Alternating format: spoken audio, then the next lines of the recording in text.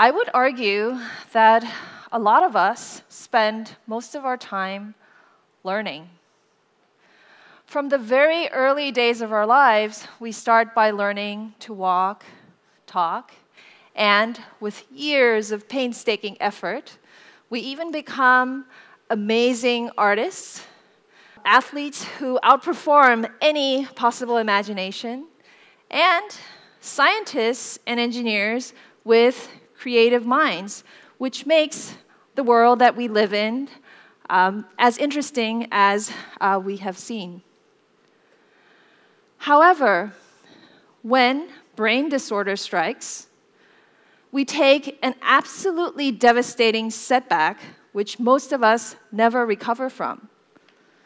It's not a matter of effort, where no matter what you do, most of us can never get back to all the painstaking effort achievements that we achieve throughout the life.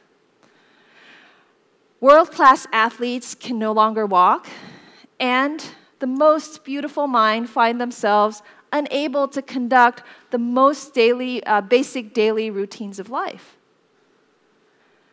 Why is that? Why is it that still to this day we remain in this really dark age where we cannot do anything about these neurological diseases? One possible explanation for this is that we have been completely ignoring one very important fact about the brain, which is that it is a circuit. In many of our efforts to attack neurological disease, we have ignored this fact, putting us possibly in this situation. With amazing developments in science over the past decades, where, for example, with the Human Genome Project, we now know a lot about all of the genes in our body, and with subsequent developments in molecular and cellular biology that also is now equipping us with a lot of knowledge on how all of the cells in our body works. However, in the context of the brain, one of the most important things to know is the status of your neural circuit. Your main goal in maintaining brain health is to keep the neural circuit function in this normal range. There are many reasons why we might get kicked out of this normal range, where it might be genetic predisposition, or your lifestyle, or injury, infection, and even just aging by itself.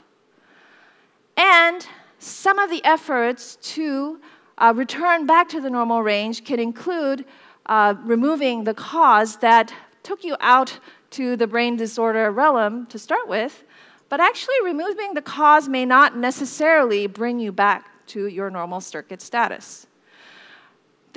It's also important to remember that you might have to do something else in order to take you back to the normal range. But importantly, in order to achieve this task of getting your neural circuit function back to the normal stage, you need to know what that is. Without having the knowledge of your circuit function and your goal, it's very difficult to achieve that task. And so, in short, if we can find what is wrong with the brain circuit, we can fix the brain possibly like we readily fix electronic circuits. However, if you currently go to the clinic, you will find something very far from such systematic approach. There is very little that they can do to measure your brain circuit status, largely due to technological limitations. The only place where you might find brain circuit function measurement is in an epilepsy clinic, where they use EEGs, which are electrodes that you place on the skull to measure the electrical activity of the brain. And while you do these measurements, in the state-of-the-art clinic, what the doctors would do is to look at lines like this that shows the electrical activity, and the doctor would just sit there for hours trying to detect abnormal events. and also possibly trying to imagine what that might mean in the context of your circuit dysfunction. Obviously, this is a very difficult task, and there is very limited information that comes out of this. Interestingly, despite the fact that our ability to understand the circuit status of the brain is so limited, one of the newest and most promising therapy for brain disease includes neurostimulation therapy. Neurostimulation therapy is where you place electrodes directly into the brain and pulse currents in hopes that you can normalize the circuit function. It's a direct electrical intervention that truly recognizes the fact that the brain is, in fact, an electronic circuit. One of the most amazing accomplishments of using neurostimulation therapy includes the fact that one could arouse patients that were in a minimally conscious state for over 6 years by using electrical stimulation. The patient could wake up from a minimally conscious state just by pulsing the electrical current, which is an amazing accomplishment. However, when you do something without knowing exactly what you're doing, there are many problems. It's been difficult to replicate that outcome. And in other scenarios, you also find that the same kind of therapy you apply to the disease sometimes makes the patient better, and sometimes even makes the patient worse. Why is that? Imagine trying to fix your electronic circuit, all of you who don't necessarily know how the circuit is working, and trying to zap it into life back again. If you're lucky, it might work, and if you try hard enough many times, you might get lucky, but obviously this will be a very difficult task. The reason why, so far, we have been doing this in a trial and error fashion has been largely due to, again, technical limitations. In my laboratory, we recently tried to solve this problem by combining new technology that allows us to individually control different neuronal circuit elements while also doing high spatial resolution imaging to see what the consequences of different manipulations are. And in this example, we stimulated the central thalamus, the area that was stimulated for arousing the patients from the comatose state. And in one case, when we stimulated them at low frequency, 10 hertz, you could see that the subject actually loses consciousness, while if you just simply change the frequency of stimulation to high frequency, 100 hertz, the same subject now gained consciousness.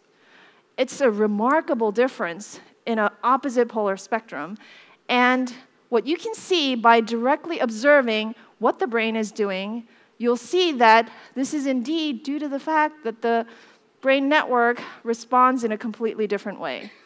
In the case of a 10 hertz stimulation, you can see that large areas of the brain is inhibited, denoted by the blue colors, and in the opposite case, where it's stimulated at high frequency, large areas of the brains are recruited, as you can see with the red color video.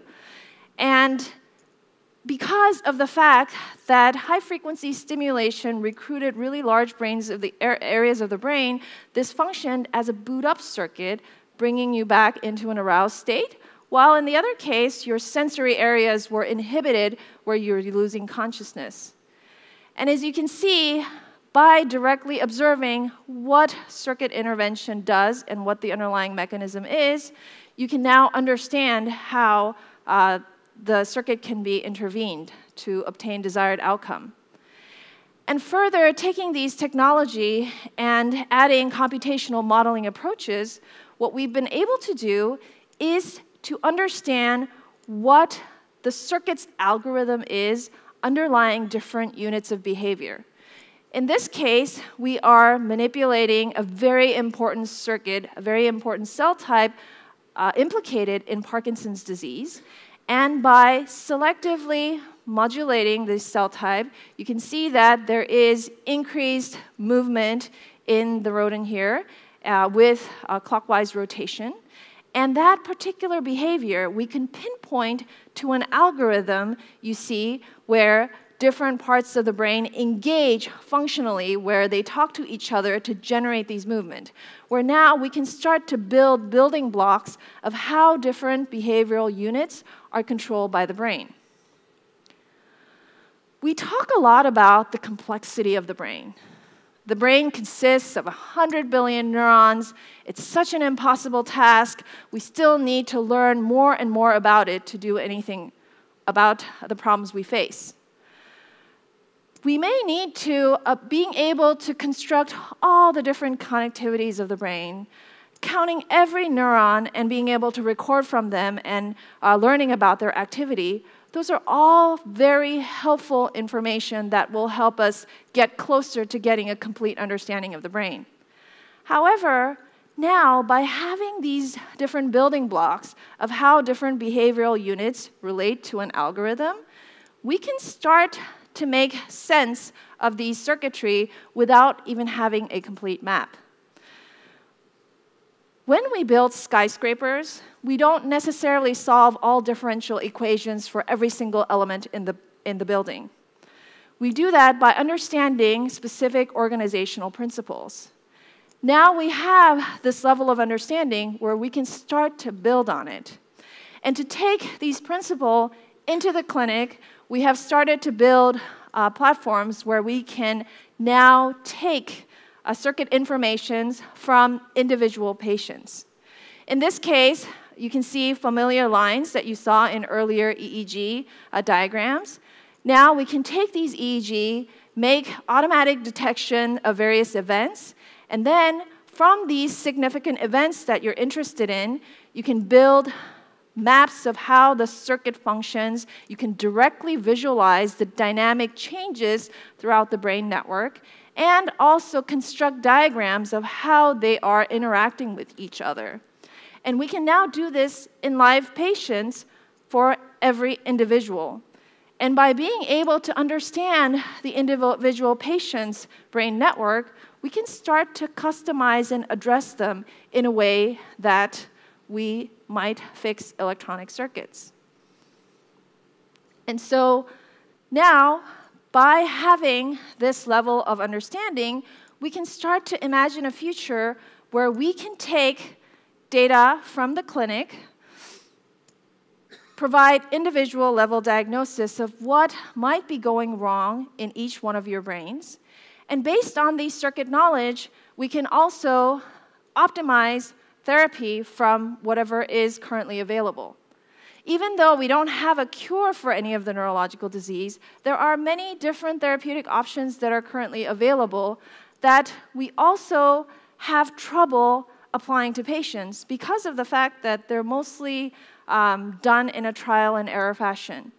But now, with the information on the neural circuits, you can start to give accurate predictions on how the patients will respond and optimize it for the individual patients. Some of these therapies are very invasive. They're surgical options. And currently, patients are told that you have run out of non-invasive options, and so it's up to you to try whatever is available. That's a very brutal choice for patients. Now, by being able to provide systematic information on your circuit, whether a certain therapy is indeed restoring your dysfunctional circuit, you can make accurate predictions. Furthermore, by building individual brain profiles of each and every one of the patients, we can, for the first time, have a clear understanding on how different parts of the circuits are malfunctioning in the case of neurological disease.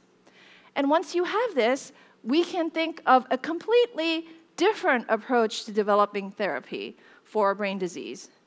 Now, only cellular molecular mechanisms are targeted, and when you design things like neurostimulation therapy, they're being tried on a trial and error basis. We don't have to do that anymore. By having an approach that's systematic, that corresponds to something like fixing electronic circuit, taking a new stance, we can completely change the landscape. Watching friends and family who suffer through neurological disease is one of the most heartbreaking and devastating experience one can have. The fact that you cannot do anything is something that makes us all despair. However, we're now starting to see light. We have now learned how to make building blocks of solutions, and we have a clear direction. Once we have some of these building blocks in place, we can imagine building skyscrapers. And so we will work hard to achieve this goal and to be able to take us to a new era of directly fixing neurological disease soon. Thank you very much.